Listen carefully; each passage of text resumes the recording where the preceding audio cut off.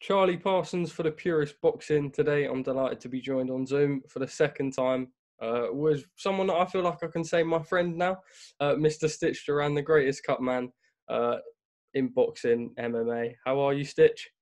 I'm doing good, man. Just getting ready to see some Bellator fights in probably a couple hours. I'm always watching combat, and I love it. But I'm doing good. I'm starting to do a little bit of traveling now. I've got my both vaccines, and I've done 3 shows on the road. Looks like we're slowly but surely getting back to normal here in the United States. I know here in Las Vegas, June the 1st, everything is going to be open 100%. So it's good to be in that position and say that we're beating this COVID, but everybody should definitely take their own responsibilities and take their own vaccines. Of course. One thing that we sort of spoke about, it was before the exhibition fight, which was something that I sort of wanted to get your view on. I know that you worked on the fight between, I think you were on the undercard of working with one of the fighters on the Jake Paul-Ben Askren card. What was that experience like? Yeah, actually, I worked with Ben Askren. Not much. Oh, I mean, I was in the corner with him for I think like 1:28 seconds. But it was cool because Triller brought me and Paul Querido and Mike Basil. Mike Basil and I worked together in the Top Rank shows as cutmen. Because of this COVID, they bring us in case these other teams can't bring a full team with them, and a lot of times they can't. And Paul Querido is the other cutman that we worked the Triller show. He's the one that was the cutman for Ivan Drago's son, Victor, in the movie Creed 2. So we're all qualified, and I brought him in to take care of it. But, like Top Rank and the Triller show is whoever needed our attention, wrapping their hands or working their corners, we were there for them. And, I worked the Ben. At least I was in Ben's corner. But there wasn't much I could do outside of telling him that the referee stopped the fight for the right reasons. In being involved with that fight, obviously it was one that was very high profile, and there were almost question marks around it. I spoke to you about it. I said that I'd seen footage of Ben Askren's stand-up game, and it was certainly a bit questionable. It definitely did prove that on the night.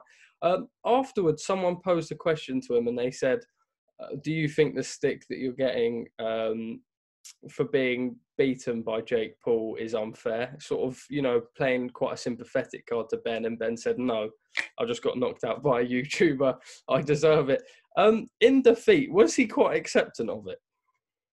Well, I didn't speak to him after the fight. I spent 13 hours there from the time we got there till that last fight. And I normally don't stay around for the media. I've seen too many of these fights. I'd rather go after 13 hours, rather go to my room and get something to eat and, and go to sleep. But I don't know. But yeah, it was that type of situation. Jake Paul and Logan Paul are masters at what they did and what they're doing. Of course, I worked with KSI and I worked with Anson Gibb when he fought the brothers. And of course, Ben Askren, but they're doing the right thing. They're fighting guys that are out of their element. And fairness to Jake Paul, he's an athlete, just like Michael B. Jordan in Creed. He's an actor, but he turned out to be a good athlete and do the proper techniques. So I think he has that advantage over him. But, Logan Paul fighting someone like Floyd Mayweather, that's entirely a different script. But I think, on the marketing side of it, and that's all this is marketing 101, for Jake Paul to get Floyd's cap and, run away with it, that brought up millions and millions and millions of new viewers. And what a way to go. So, hey, man, you can hate them. At the end of the day, 10 years from now, when they're multi-millionaires, they're not going to care.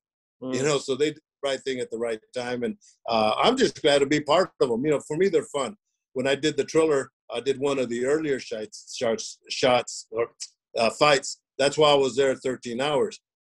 It was a couple, one Blood and one Crip, Gonzo and Bosco that Snoop Dogg put together to do an exhibition because their new program is gloves up and guns down. So I worked with them, and got to know them and understand that, they're Triller's trying to do the right things. And the concerts with Justin Bieber and Snoop Dogg and Ice Cube and all that, I'm of the older generation, but I got to see it firsthand. And Justin Bieber really kind of blew our mind, and this guy is definitely everything people say he is. He's tremendous.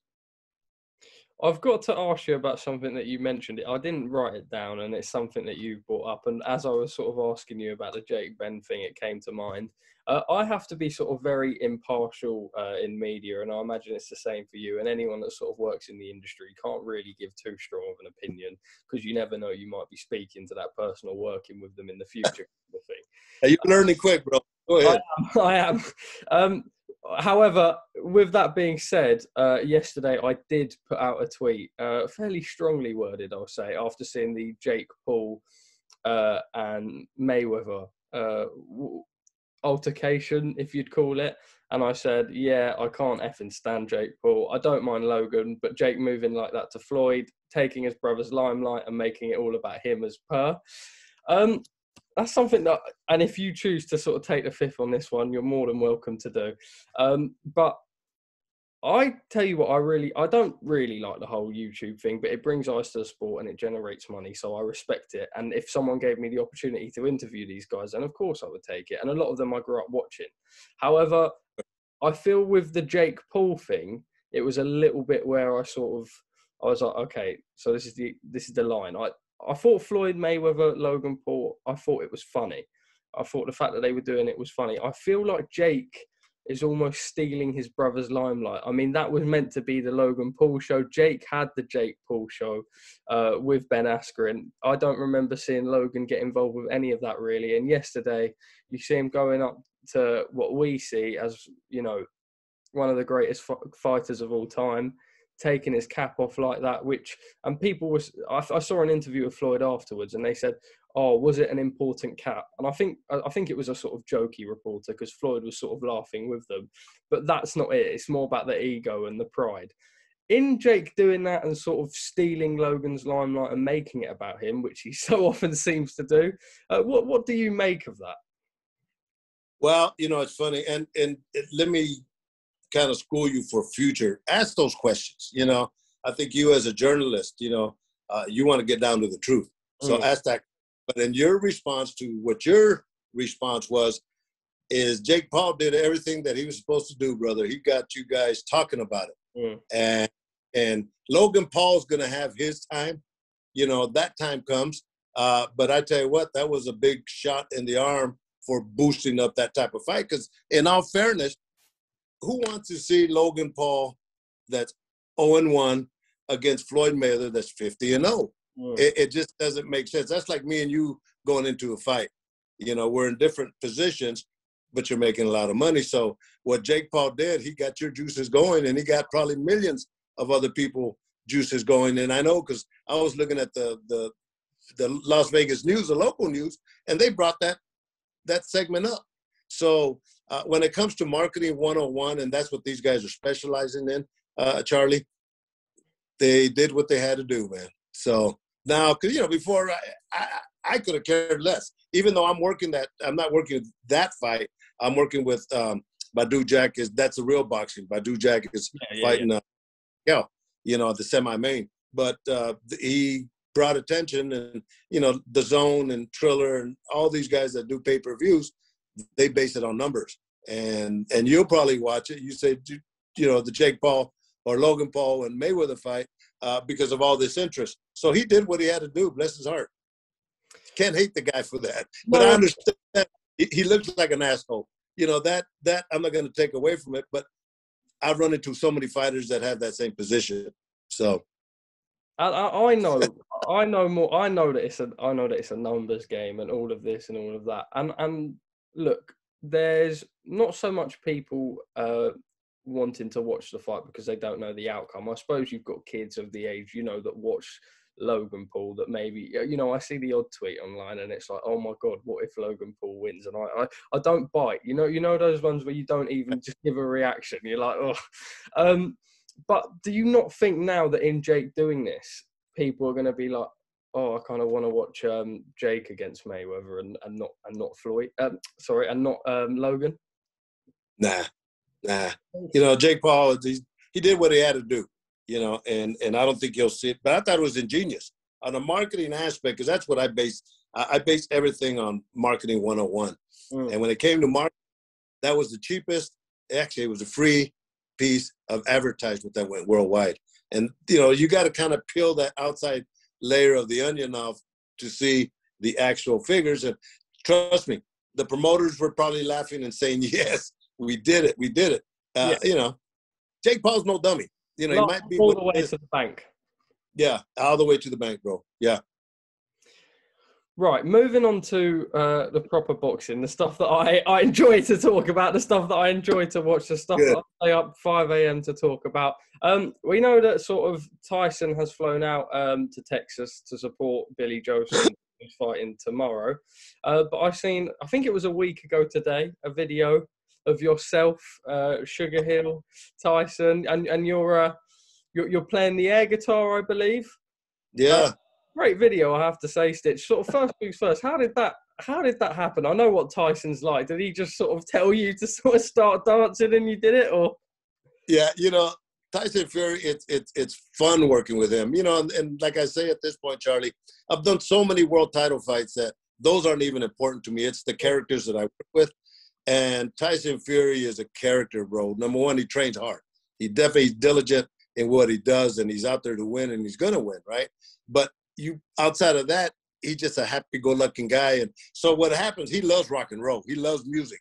And he's singing songs as he's getting his hands wrapped. He's singing songs as he's shadow boxing. And on this one, after working out, he started to jump around and singing to that song. And I'm sitting in the corner over there on one of the benches. Stitch, come on up. You know, that shit. So I did a little bit of Carlos Santana. You know?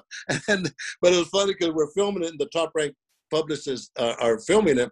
And I said, man, don't put this out. Please don't put this out. Next thing I know, we're getting hundreds and hundreds and hundreds and hundreds of hits. But that's the kind of guy that Tyson Fury is. And you know, and I applaud him because, like I say, you peel away that outer layer.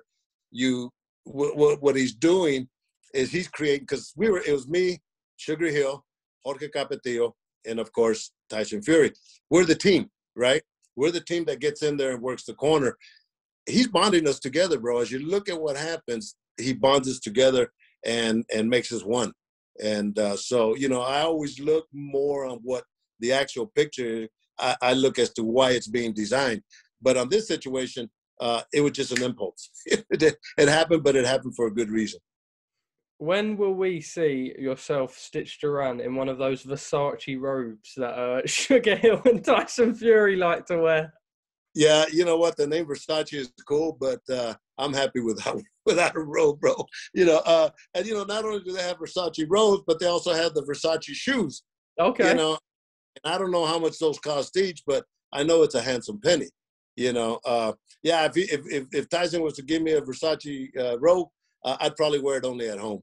You know, and like me doing this, I'm usually more on the quieter side on that. I'm 69 years old, bro. You know, who's there jamming with, you know, someone with a rocker, you know, like Tyson Fury. But in that situation, it was fun.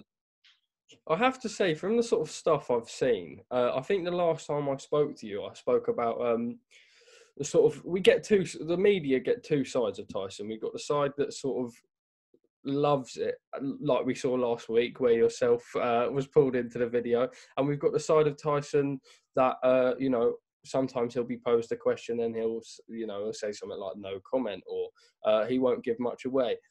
It's almost like we can sort of determine his mood, because the last time I spoke to you, it was Tyson almost seemed you know, slightly down, say, but at the minute he seems really, really in good spirits. Is that the sort of vibe you're getting off him? Yeah, you know, it's yeah, you know, you depend on what kind of, when he's walking in, he has his phone, he's talking to people. Hey, he even called Billy Joe Saunders. And hey, Billy, I got Stitch right here, best cut man in the business, man. If you need a cut man, you know, let him know, you know, that type of thing. He's just very outgoing. But yeah, it's, you know, you kind of learn to read fighters as you work with them, and that's so important, because come fight time, you have to understand the mentality that goes with being a fighter. I saw something from Tyson the other day saying that he doesn't get nervous before fights, and every fighter sort of admits the nerves that they get before the fight. But Fury sort of is that character where you almost believe that. You know, he always, you know, says everything happens for a reason. It's down to God. That sort of narrative.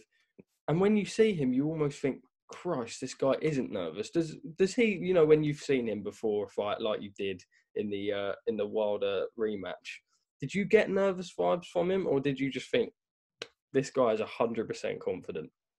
Yeah, it was a normal day in the office for him. You know, just messing around, joking around, getting his hands wrapped, sitting with his wife, hugging her, and that was him. And I believe what he says. You know that he's it's two guys, because he was talking about, they asked him about Billy Joe Saunders and Canelo and how do you see that fight, and what do you tell Billy Joe Saunders? And he says, hey man, you're two guys, forget the press, forget the fans, forget all that. In the ring, it's just both you guys that have skills, and you go and you take that approach that way. Now, lastly on Tyson, we don't have an official date for the Joshua and Fury fight, or Fury Joshua, whoever's name you want to put first, because I know that is something that people are discussing a little bit. We know when it's going to happen, but Eddie Hearn today has teased that it will be made official in the coming days, and that there are lawyers ironing out the last amount of details. From being in camp with him, is there anything that he might have suggested, or is sort of his aura around him maybe thinking, okay, this mega fight is finally sort of happening? I mean, a couple of weeks ago, Aram said, look, this fight's not happening, which everyone was sort of question marks all up in the air. Eddie obviously came back with a response. There was a clip of Tyson 2 days ago where he met Eddie at the Billy Joe sort of, I imagine, media day or something like that, and he shook hands, and one of the cameras picked up Tyson saying, you finally made it happen, Mush, something along those lines. Do you get the sort of feeling from being around him? Obviously, there's no fooling anyone. They're training for Joshua. Do you get the sort of vibe that it's something that's nearly there? Yeah, I don't know. I sure hope so, because the sooner we get a date, the more you can come down. But, in all fairness, in the camp that I've seen, the week that I was there with Tyson Fury here, his main goal, I mean, outside of working out, he's working out, and he's not really doing the workouts set to go for a world title fight with Joshua. He's more of just breaking sweat, having fun. But the comments that I heard more than anything, Charlie, is he's there to support Billy Joe Saunders. Really, that was his whole thing. And that's the way I took it, and that's why I say he got him on the phone and and all that. But yeah, the fight, I think he said it's going to happen. It's going to happen whenever it happens. But right now I continue doing what I do, and that's training every day.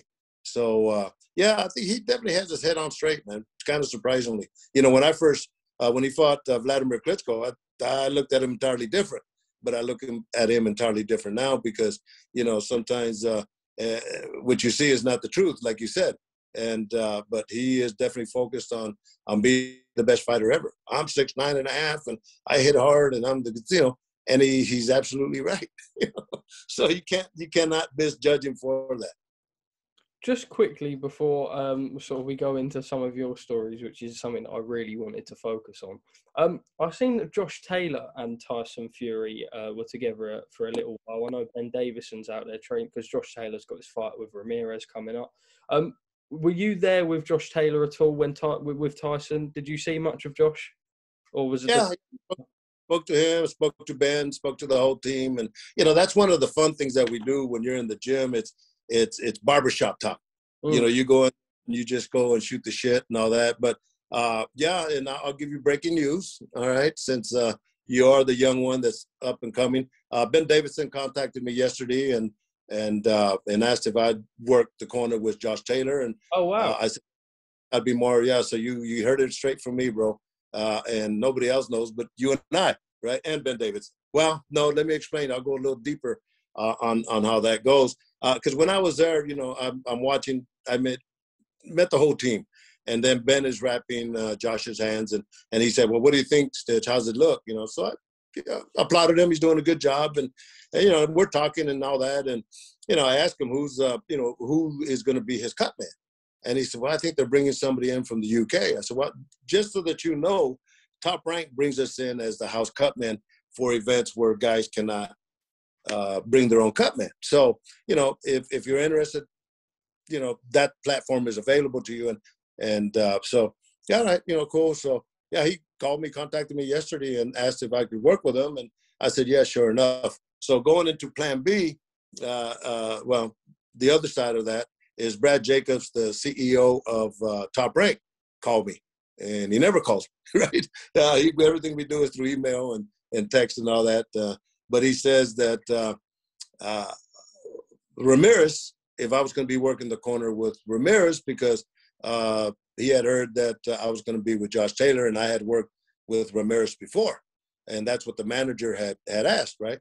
And I said, I've never worked with Ramirez. So I know we're both Mexicans. We both grew up in the San Joaquin Valley as farm workers, but I've never worked with him. I said, Robert Garcia, the trainer, usually uses Mike Basil in the bubble when we're working, So he called back and said, yeah, I spoke to the manager and you were right. He thought that you were working with him. So it was kind of nice to get both sides of it, but I'm going to be locked in with Josh, and I'm looking forward to that. So you got the scoop on that, bro. I have to say, I'm gassed that we got the exclusive. That's something that I'm going to put straight up on my socials. That's a fight that's happening on my 18th birthday weekend. What's the date of the fight? Is it the 22nd? I don't know. I think it's 22nd. And I think it is no, is it no, hell, I don't know when it is. Oh, no, yeah, it's the 22nd of May. That's my next show, because I have all June booked also. So the 20th May, happy birthday. I'll make sure I'll take care of Josh like he's my son, and that's what table. I will be watching that on my birthday. I imagine I'll be out. It will be a late fight, so I'll come back to the hotel celebrating, and I'll make sure, and I'll be like, that's my man Stitch in the corner. I heard it from him first, and you're right. I haven't spoken to him. I think my wife knows, and but outside of just her and I just broke that news to you. So, and it's funny because I always say that working the bubble with Top Rank, usually I don't work with a lot of Latin fighters. They're smaller in weight. I work with a lot like the middleweights on up, the heavyweights and all that. Work a lot of Eastern Europeans, some Asians, but very few Latin. And sure, it's a situation that's like this. I'm working with another Brit, and which is fine with me, because to me, it's not about who you are, what you are. It's whoever I'm working with, I'm going to give you 150%. And like in MMA, there's multiple times where I'm wrapping your hand and your opponent's hand, and I end up working with your opponent, But I'm there to give you every possible protection that you're that you should have. So, I'm neutral, but I do like victories, no doubt about it. Of course, who doesn't? Yeah. Now, like I said, we can debate the current landscape of boxing. Anyone can do that. But something that specifically you said to me the last time we did an interview, you said, look, not being big-headed, but me, myself, I've got more stories than sort of anyone in the sport. You've had a long career. You've seen everything. I mean, the names that you've worked with says that all. So rather than me now sort of sticking to the script and, asking you all the questions that get the headlines and all of that, something on a personal level that I would like to hear, one-on-one, no better experience for me. Sort of some of your most memorable moments, and then I can sort of go from there and ask you to expand on those points, rather than, because so many fights that you've been in, I wouldn't know where to start online. So I want maybe you to speak through with me some of those memorable moments. And like you said to me, it's not something that, you're going to be able to sort of say, oh, Charlie, I can do this with you every month, for example. But it's something that if and when we do an interview, we can sort of speak about these moments that you've had in the sport. And I had really great feedback on the last thing we did. We uploaded it as a podcast on Spotify, and my guys at the Purist, they said to me, Charlie, ratings on this really, really good. And I had lots of my friends who, even sort of casuals, for example, they'll see a lot of my work and they'll be, they won't know who it is, but they saw yours. And I was at my friend's house and I was speaking about you. I was speaking at the fact that I got to speak to you, and they loved the stories. Yeah. So that is something that memorable stories hit me, and then we'll sort of speak through some of those. Yeah, God, I have, if you want boxing, you want MMA, if you want the movies, I have stories, man, that nobody has. And, Anything. all right, all right. Well, let's go with Vladimir Klitschko. You know, when he fought Anthony Joshua, Wembley Stadium. You know, I don't know if I mentioned this on the last interview, but I didn't see Vladimir till the weigh-ins because yeah, in Crete, right? So that's when I tell him, I said, look, don't worry about nothing. Tomorrow I'm gonna take care of you like you're my son. Come fight time, I'm putting the Vaseline, and he looks at me and says, you could call me son.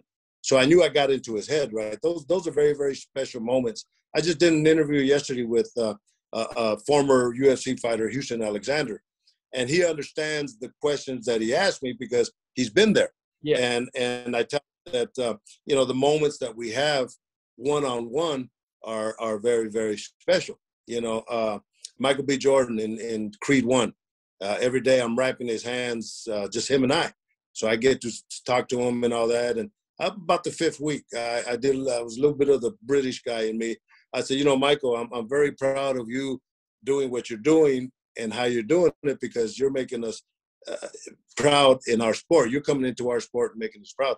I said, I'm gonna knight you as a fighter. So now you are a fighter, right? And those are moments, you know. So I mean, Vanderlei Silva, you know, fighting Chuck Liddell, and one of the toughest fights I've ever seen. As a matter of fact, I saw Chuck Liddell at the Triller, and I brought that fight up, and he says, yes, one of my hardest fights. You know, Vanderlei Silva, after he's cleaned up, he comes and tells me in the middle of the ring, he says, happy birthday.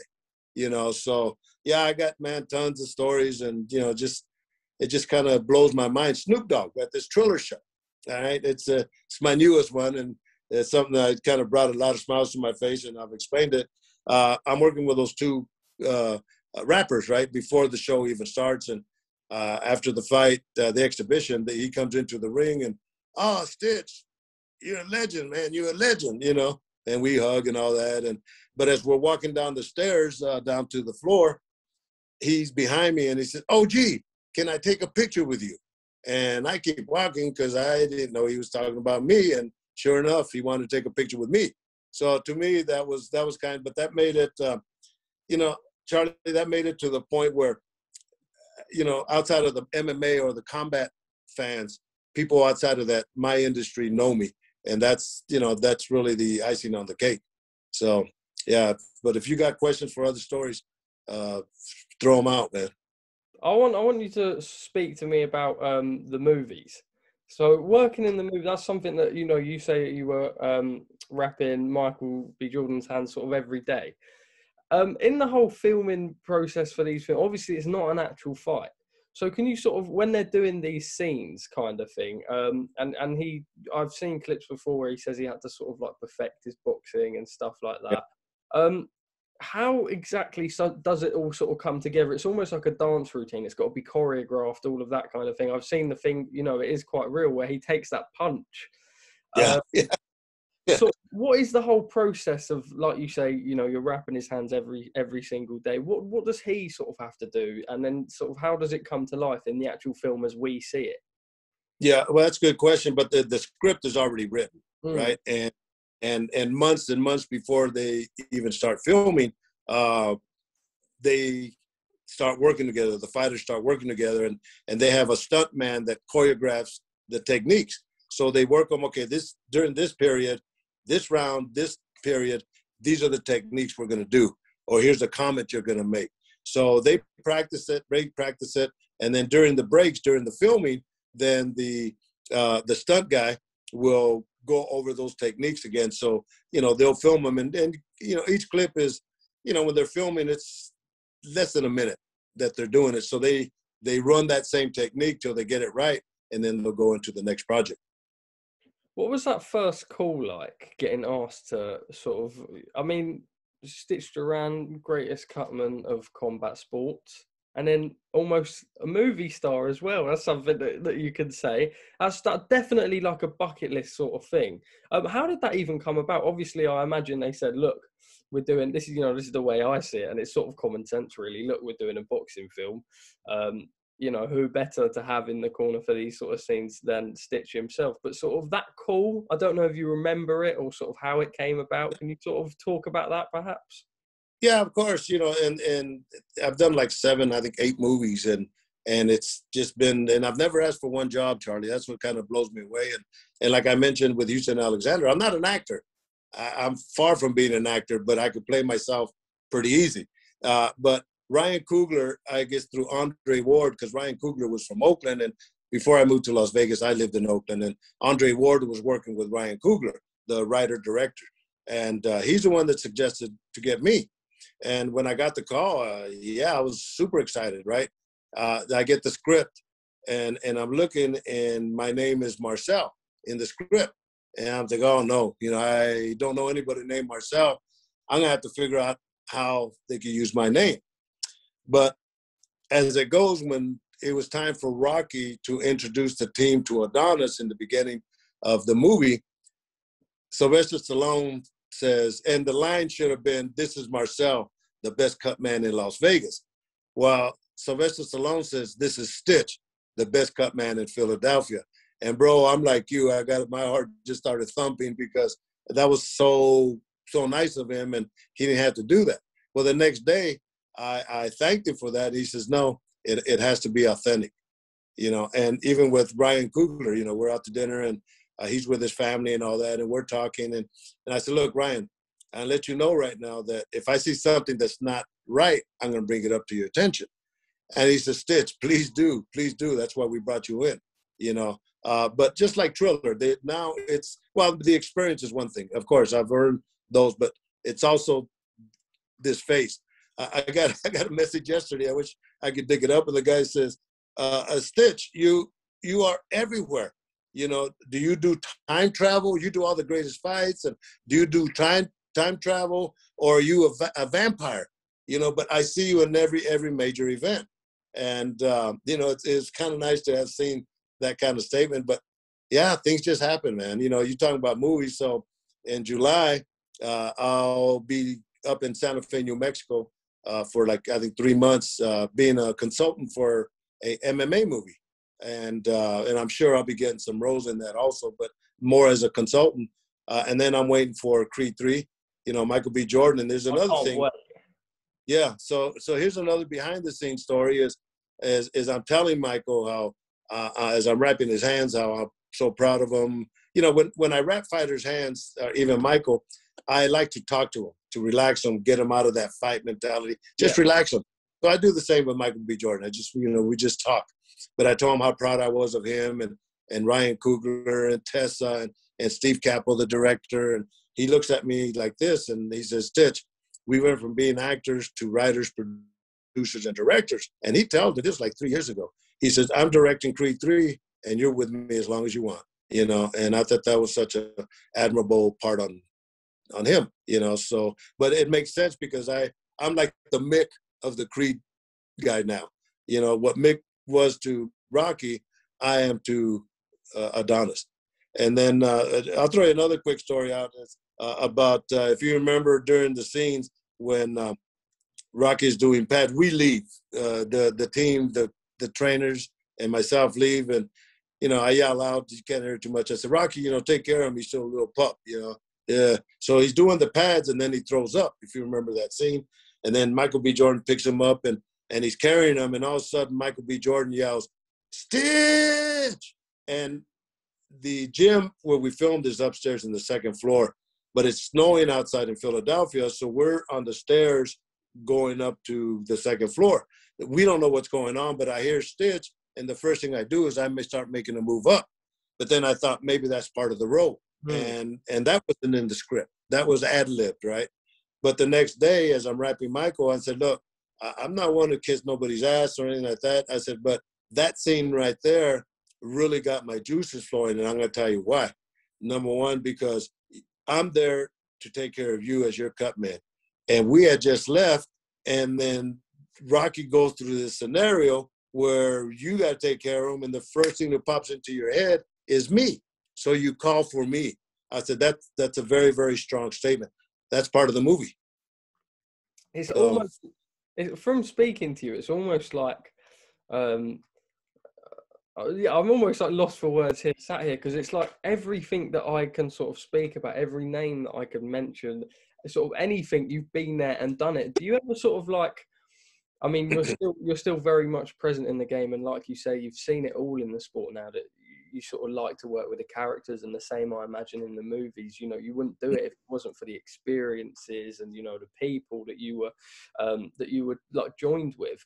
Is there any point where you sort of pinch yourself almost and just sort of think, because I mean, you're living any fighting fan's dream, and Yes. that's hard work to get you there, don't get me wrong. I'm not sort of saying, oh, you know, lucky you kind of thing, but you know what you're living is the dream. For me, being around all those fighters, that's something that I can only dream of and hope that I'm going to get to that point.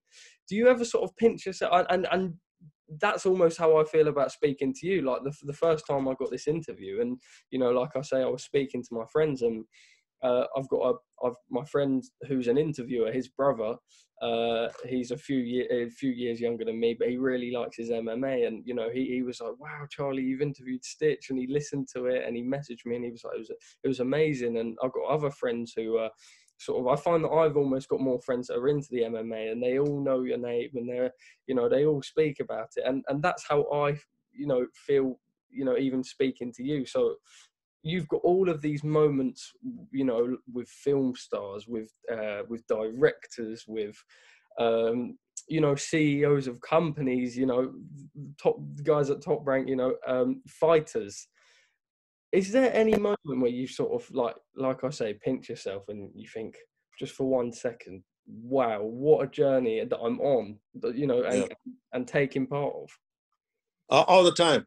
It blows my mind, bro. And you know, and the reason why is it's where I grew up, how I grew up. Is I grew up as a farm worker, right? So very humbled, and I'm really the same guy that I was growing up. But you know, growing to where I started from to where I'm at, it just continues to blow my mind. And during the first creep, you know, I tell Sylvester Stallone, I said, man, I just can't sleep at nights. He goes, well, what's wrong? He goes, you know, I'm here in Philadelphia for 6 weeks with you and Michael B. Jordan and Tessa and Ryan Coogler.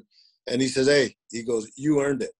And, you know, when he said that, it resonated on me. I said, yeah, you know what? I earned my stripes to get in the position that I'm at. But, you know, what beyond that, what makes these stories so special is the interlock that we have with each other, the fighters, the coaches. You're talking about the, you know, all these people. There's the stories that you can't get because you're not me. You know, I'm there for one specific reason, and that's to take care of the fighters, and they understand that. And you know, it blows my mind how many times these gallant men will give me a hug and tell me they love me, give me a kiss on the cheek. You know, so Abu Dhabi, when we were there for the UFC the first time, one of the guys from the royal family wanted to take a picture with Anderson Silva, and then he did, you know, and I got to meet him, took a picture with him, and I didn't know the status of the royalty family there, but he was pretty good, you know. And so anyway, come fight time, he's sitting right behind me. And so I said, you know, what I like to do is every time I do a show, MMA show, you know, fans are always in the lobby, right? And they're hanging out before or after, you know. But I always pick one fan, and I'll sit them down and I'll wrap their hands like a fighter. And then what I'll do is I'll cut it off, take it off, and then tape it together so they get to keep their own wrap, right? Well, this guy from the royal family, Mohammed, I said, you know what? I have to go in the back. I got to wrap Anderson Silva, Hoist Gracie, that's a legend over there, and I think BJ Penn. So I said, come on, man, so you can see what we do. So I like to give these guys, you know, look, if I ever get a chance to meet you and see you in person, I'd like to take you to the back so you can see what we do, and you'll get a whole different perspective. So I'm wrapping Anderson Silva, and I said, Anderson, gentleman, Muhammad wants to take a picture with you. Yes, Steve, no problem, no problem. So I finished wrapping his hands, so I tell Muhammad, you know what, sit down. I started wrapping his hands, and he got so excited, bro. I've done it for Native American chiefs. I've done it, you know, generals in the military, and it changes their whole personality because it gets them that close into being a fighter, and they get to understand that what these guys go through. So I wrapped his hands, I wrapped his buddy's hands, and he says, you know, Stitch, this came from your heart. I know it did. You didn't have to do this, but it means so much to me that you went beyond what you would normally do to do that. He gives me his card. He says, look, if you ever want to bring your family over here for vacation, you let me know, you Wow. know. And yeah, some moments like that, bro. I'm telling you, I've got it's goosebumps just listening to that. yeah, yeah. I haven't told that story too often either, but yeah. And then I saw him the second time we went to Dubai, and as a matter of fact, that first night he invited me to one of their parties, and you know, everybody had their outfits on and all that, but come the party, everybody took them off, but he told the guys, whatever he wants, he gets, you know. And I'm a humble guy. You know, those moments are great, but I'm not one to take advantage of them. In terms of, and you will understand this more than anyone. When I speak to sort of my friend, I don't, similar to yourself, I don't really like to talk about what I do too much when I'm out, because I don't want it to be like the whole, oh, look at me, Yeah. kind of thing. But you know, if I've done something that I'm quite proud of, and I'll mention it, or they ask me a question about it, the question I get a lot, and I'm only 17, so I'm still in college. I'm sort of the last year before done with education for good, and I'll be looking to go full time in the media industry, whatever I decide to do. But as you can imagine, sort of all my friends are sort of aged 18 to sort of 22, perhaps. And I get the question so much, like, what are these celebs as per se like? Because I mean, through doing this, I've spoke to people. I mean, you know, names you would have, you know, dealt with much bigger names, but for example, like reality TV stars over here that have got interest in boxing. You know, I'll do interviews with them, and there'll be girls who are like, oh, I love them, you know, what's it like actually speaking to them? And you know, another one with Shannon Briggs, for example, I'm quite lucky he doesn't really do sort of much media stuff in terms of interviews, but he sort of warmed to me. And you know, he's got that crazy personality that's quite fun, and it's, you know, it's fun for me to be able to interview. And people say to me, they're like, what are they like? And you sort of realize how, you know, just because they've got the fame and the wealth and all of this, how grounded these sort of people are. Obviously you would have known that through the boxing, but like you say, when you meet you know, members of royal families in certain countries, Sylvester Stallone, Michael B. Jordan, do you hold the same expectation on them as you do with boxers, as I'm going to meet them and they're going to be, you know, the same as, or do you still find yourself surprised at sort of how kind and nice everyone is? And I know that sounds mad, but there is this view that they're a celebrity. It's almost like they're a different person, but they're not, they're humans too, kind of thing. And like me speaking to you, for example, I mean, you're a celebrity, let's face it. As mad as that must be to hear, but me speaking to you is, you know, just sort of two friends speaking, as per se. It's normal. It's a normal conversation. Do you, when, like I say, when you meet those royal family members, when the film stars, all of that, do you hold the same impression as they're just, or are you even in yourself a little bit in awe? Like, what are they going to be like? Yeah, both of the above. You know, the thing about it is, you know, a lot of these guys, like, I'm sorry, I think I just lost you, bro. Hold on. That's all good. Hold on. Oh, here we go. Sorry, man. That's okay. You there? I can't see your face. Hold on. I'm trying to figure out how to do this properly. That's okay. That's okay. Don't worry. I'm not real good at this shit, so bear with me. All right, I think we're good. There we are. There we go. So yeah, it's you know, it's different because they come into my world, in what I do. These guys come into my world, but so they kind of look at me like Snoop Dogg was a good example. You know, he came into my world, and he's the one that's acknowledging me. But yeah, it's quite humbling, and it's quite. I mean, I don't know what to say. You know, I know I was at the MGM here in Las Vegas doing a UFC one time, and I'm in the back area, and this one superstar baseball player, you know, I go and say hi to him. He just kind of shines me on. I said, nah. I said, here we shake hands. I made him shake my hand, you know, and, you know, acknowledge me, you know, don't be one of these jerks. But the guys that I've worked with have all been tremendous. And I've worked with a lot of, you know, Woody Harrelson and Antonio Banderas. I met, you know, George Clooney, Brad Pitt, Matt Damon, Julia Roberts, Andy Garcia, and Ocean's 11, and Kevin James, Henry Winkler. I've met all these people, and it's fun to say. To me, it's like a notch. I've accomplished this, I've accomplished that, and that's it. It's never been about the money. It's never been about the fame. It's just the same. I'm that little kid that was a farm worker that now is hanging out with these big guys. And to me, I'm quite honored to be in that position. And people, I hear the word legend all the time, and it just kind of embarrasses me a little bit. True. Yeah. It is true though. That's you are like, you search. I think I searched when I first did the interview, the original one that we did. I searched up your name, and you see the words like legend and the great. Yeah. And it's mad. Yeah, it's crazy. It's crazy how that was created. But I mean, listen, and that's why I always return phone calls. I always return messages because I'm not that guy. I'm just a guy like you, and I want people to look at me as being one of you guys, very, very simple. And, people say, oh man, Stitch, you're a great guy. You've never changed. I said, no, I liked myself when I was young. Why would I change? If it worked then, it works now. Perfect. One thing I'll quickly say, and I'll ask you a few things when I sort of round up the interview and stop recording. I won't take up too much of your time.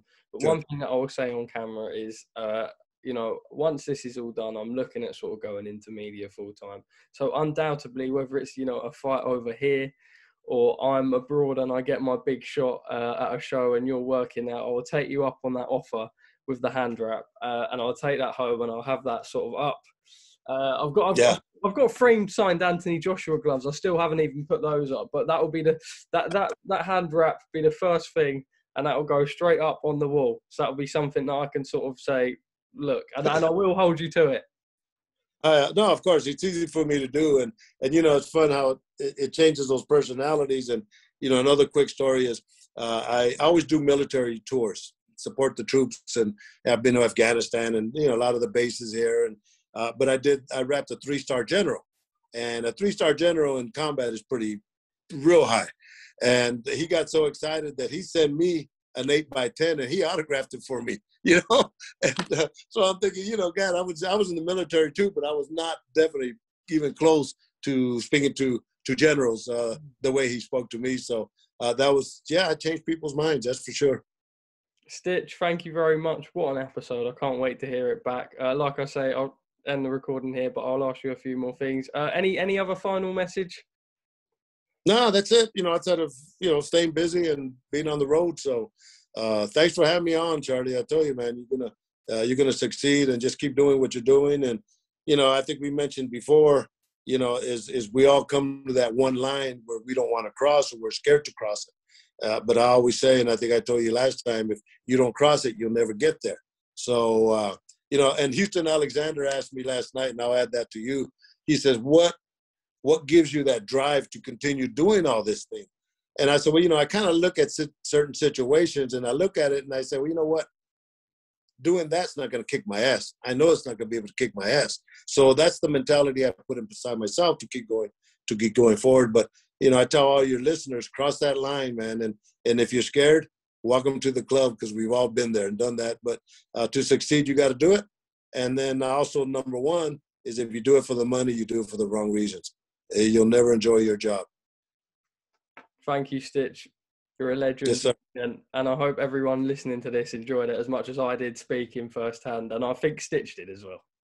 Yeah, it's fun. Well, it's fun talking and just kind of chatting with you, and I like to call it barbershop talk, where nothing is scripted, and, and you get to ask questions, and I get to tell you stories, So I had mentioned before that, I want a lot of success to come your way.